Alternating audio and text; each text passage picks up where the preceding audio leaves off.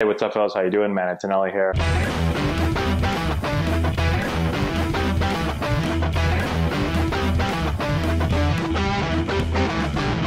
Hey, what's going on, guys? How we doing, man? Antonelli here. So here's Red Sox Yankees from a couple of nights ago. I was watching this game. This is a really great view. I love this view that they kept showing. Just gives you a really good idea of, one, kind of what the stuff looks like from the pitcher coming in, but two, you're able to get a really good idea of, what it feels like to be the hitter in the box. And look at some of the pitchers, or excuse me, the hitters' timing. When are they getting ready to hit, especially these slow-mo clips? So we've got Devers here, and I want you to just kind of watch as he prepares to hit. And I want to talk about preparing the hit with the upper body. But again, we talk a lot about dancing with the pitcher, how it's important for the hitter to be able to dance with the pitcher, get in rhythm with the pitcher, and be ready on time. A lot of mistakes I see from hitters are when they don't get to their spot where they can launch their swing on time. If you don't get there, it doesn't matter what type of swing you have. If you can't get to position on time to launch your swing, you're going to be late.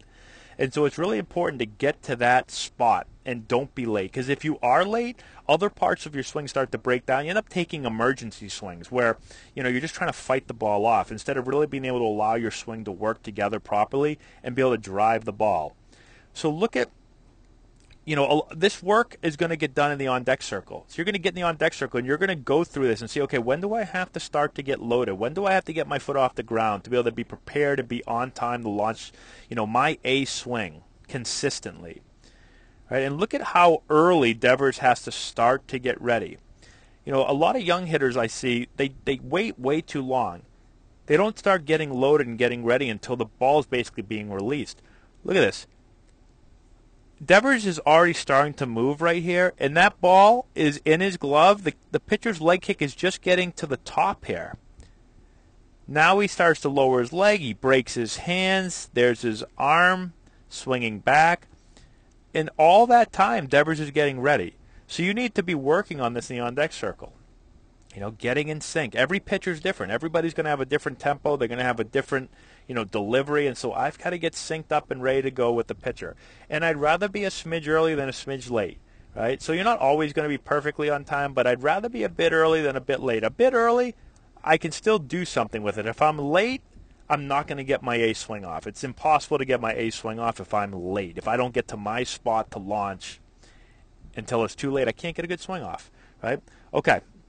So that's the first thing I want to talk about. The second thing is just think about how he's getting ready, his upper body, right? We talk about this a lot.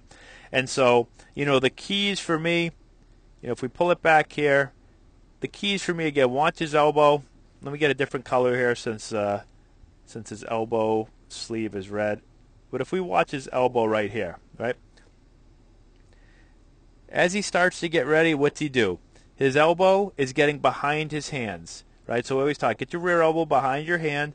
So left elbow behind left hand. All right, watch. It starts kind of down, but as the pitcher goes into his leg kick and breaks his hands, notice how his elbow is getting right behind his hand. When he goes to launch his swing, right here, notice elbow directly behind hand. Right? Notice which way his arm's working. His arm is working back this way. Right? So with our guys, we call it a pullback because you're essentially you're pulling back. If you just get in your stance right now, if you're a lefty, put your left hand up. If you're a righty, put your right hand up. Get your rear elbow or get that elbow behind the hand, and now work your arm. Pull back. Pull back behind you, back towards the dugout behind you, or back towards, if you think about your spine right here, back towards your spine. Right, that's the move to get ready to hit. Elbow behind hands. I'm pulling back. It's like there's somebody behind me. I'm going to nudge them with it. Right? There's somebody behind me. I'm just going to give them a little nudge with my elbow. It's not a super aggressive move. Some hitters are more subtle than others. But I want to feel my arm working back this way, back behind me. I should feel this, back here in my back. Again, put your arm up. If you're a righty, put your right arm up. If you're a lefty, put your left arm up.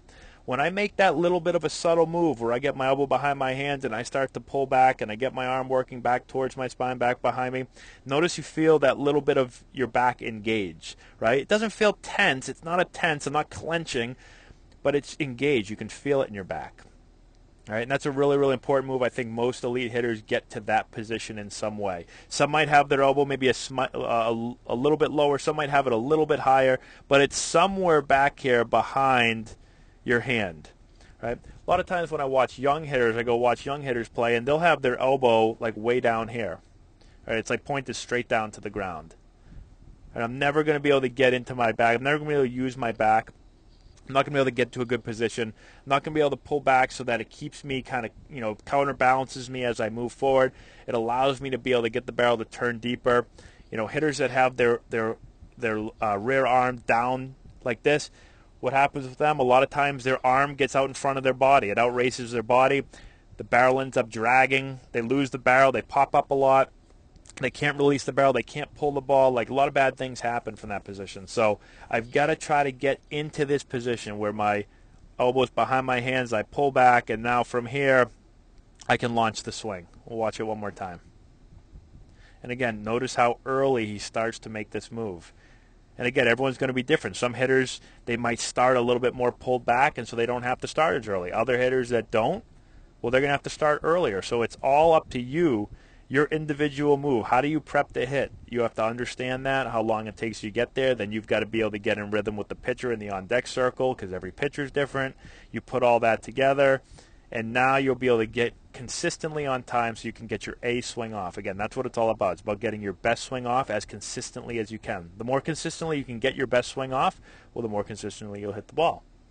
But you can have a great swing if you're not ready to hit. If you don't get your body prepped to hit and ready to hit, it doesn't matter how good your swing is. If you're always going to be late, you're always going to be a tick off. So hopefully that makes sense.